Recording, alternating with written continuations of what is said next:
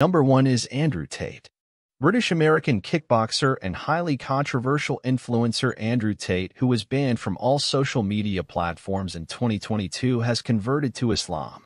Andrew Tate previously described Islam as the last true religion in the world, and he has now confirmed that he is Muslim himself after a video of him praying in a mosque went viral all over the internet.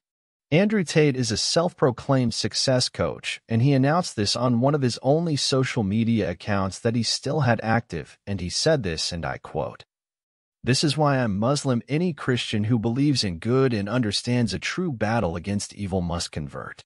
So be patient. Indeed, Allah's promise is true."